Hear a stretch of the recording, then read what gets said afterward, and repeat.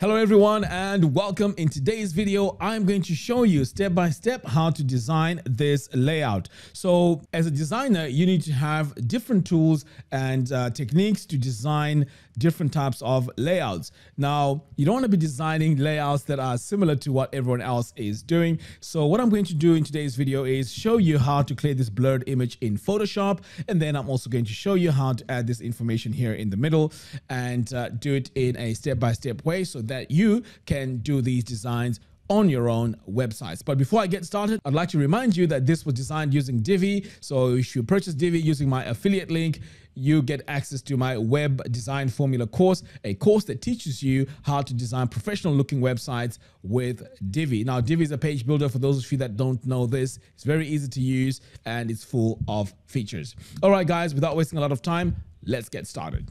All right, so the first thing I'm going to do is to download an image from pexels.com. This is a royalty-free image website. And over here, I have Photoshop open. So what I'm going to do now is to go to my image and drag it onto my artboard. So I have my image on my downloads folder and I've just dragged it onto my canvas here. So the next step now is to just resize this and make sure it fits my canvas, just like that. Okay, great. So now that I have this in place, the next step now is to just enter, and then I'm going to come to my layers here and duplicate this. Right, so now that I have my duplicate on here on the top, the next step now is to introduce a blur to our image. So to do that, I'm going to come all the way to the top here, click on filter, blur, and then the one I need here is Gaussian blur. Okay. So the next step now is to adjust how much blur I want in this image. So I'm just going to drag the slider here nice and slow until I am happy with the amount of blur that I have here on this image. So I think I'm going to go with about 20. So I'm just going to type it in here. But with your image, this may be different. You can have a different figure here based on what your image looks like. All right, so now that I have this, I'm going to save. And then I need to export this. So I'm going to save this image. And I'm going to save this as a JPEG. So you can see here, it says JPEG and my quality 80%. And so this is an image which is optimized for the web. So I'm just going to hit save. And I'm going to save this in my folder. In fact, let me just rename this, call this BG. And I'm going to save this in eCam. Okay, this is my folder. Hit save. Great. So now that I have this all saved, the next step now is to go to my website and start adding my design. So I'm going to come over here to pages, click on add new. Next, we're going to give this page a name. So I'm just going to call this page, use Divi Builder. And for this design, I'm going to build everything from scratch. So I'm going to select.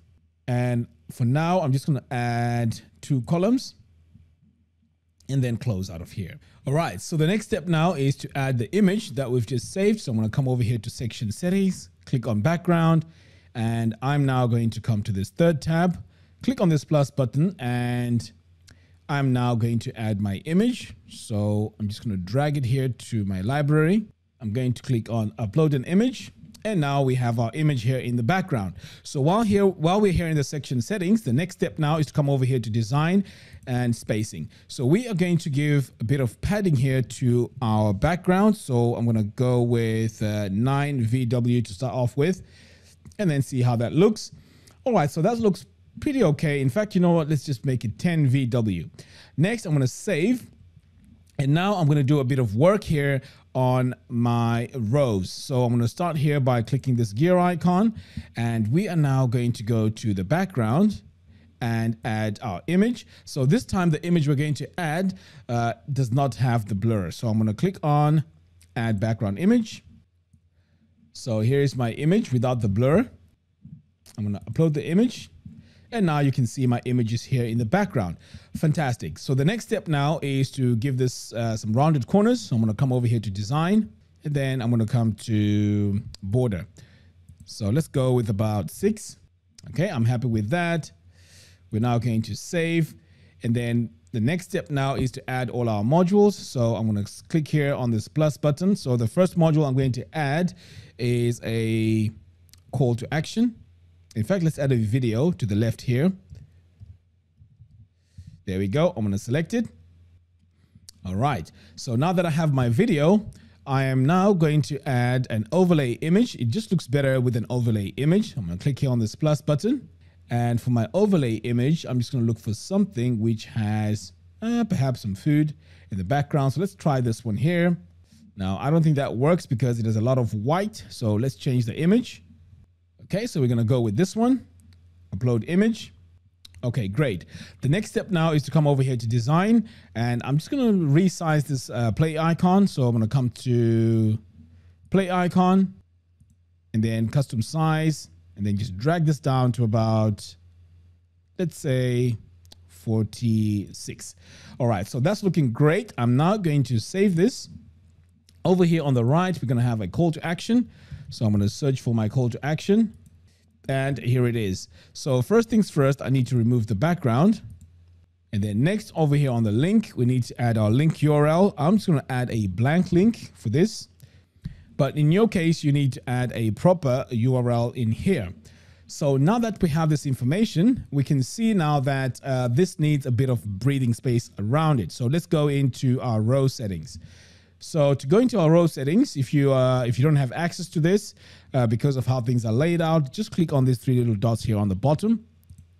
And then you want to click on expand settings. And then next you want to click on the layers, and then you can go into your section. And then here I can just click on my row settings. Okay, so now that I'm here, I'm going to now go into my design spacing, and I'm going to give this a bit of padding all around it. So let's start with, say, 3 VW.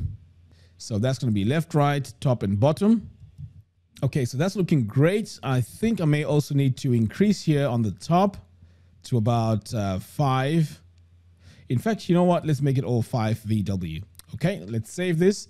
So the next step now is to make our image here look much better, because right now, as we can see, it's fighting with our text over here in the background. So to do that, we're going to go back into our row settings, and then we're going to go to background. So over here, let's add white. Okay, we're going to add white as our background. And then back over here now, we are now going to choose a blending mode.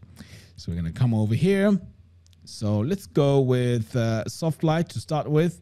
So you can see everything has gone white, but that's not what we want here. So what I'm going to do now is to go back to our background color.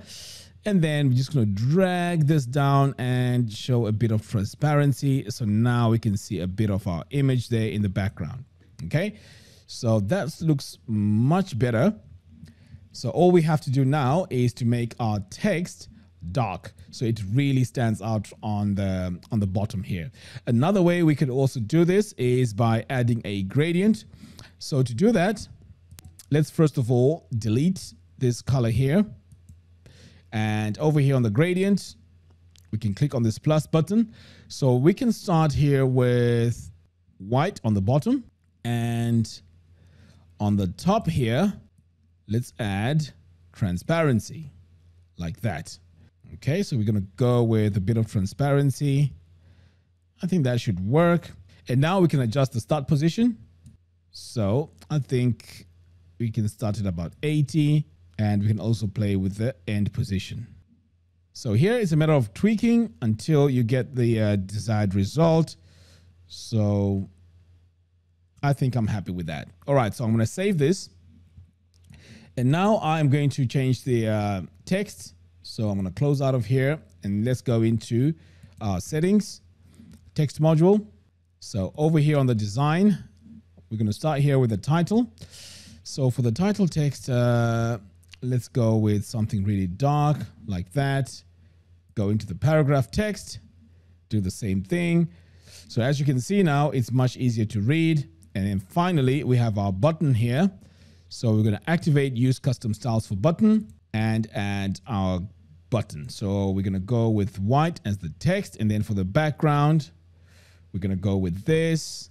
And we can also add this on the border. So my colors here, you can see they're working really well with what I have here on my image, so on my video. So this is something that you may need to consider as you are designing this. Okay, so now we can save this, and perhaps we may want to have a title here on the top.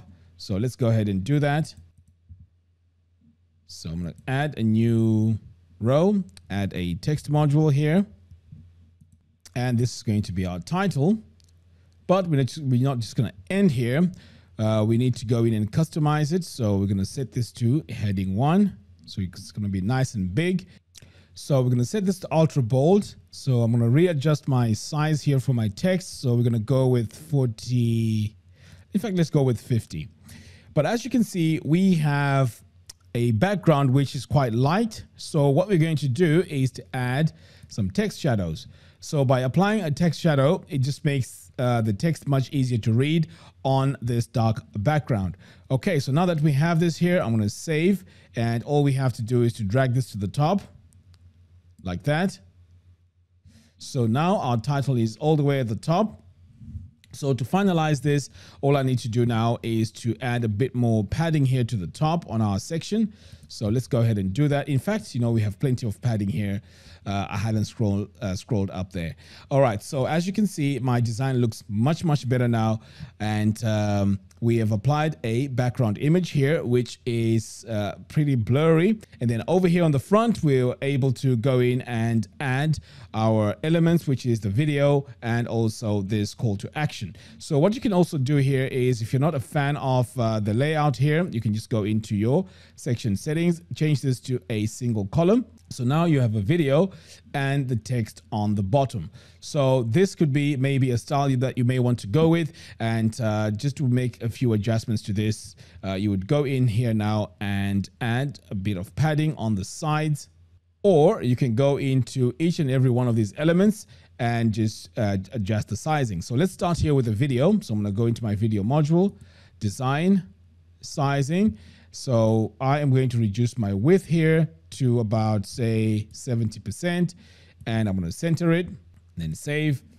We are also going to do the same here on the bottom. So I'm going to click here, go into my settings, design, and I'm going to go into sizing, change my width to about 70. So just make sure your width is the same. I'm going to center it.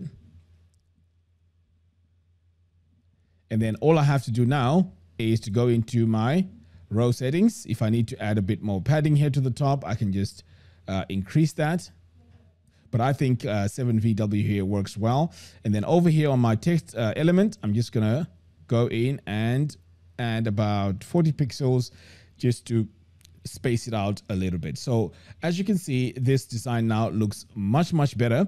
So what I'm going to do next is to just save this. And this also looks pretty good in mobile view. And there we go.